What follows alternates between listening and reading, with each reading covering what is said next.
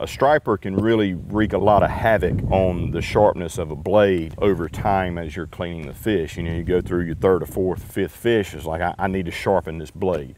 I want to say we caught 18 stripers and 1 catfish. He cleaned every single fish, never had to sharpen it.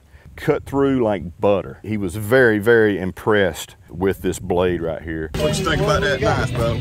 For a man that cleans a lot of fish. Yeah, it zips right through them stripers, ain't no doubt. I believe it, because I mean, there's no telling how many thousands of fish he cleans every year running his guide service. My buddy Andy used this cutting board on the boat while he was using the knife right here to clean our fish. The cutting board never moved. It stayed right where it was supposed to stay. It's got an anti-skid bottom, and it's also got a 2-stage sharpener right here. It's got a carbide section and a ceramic section, all right there in a nice neoprene case.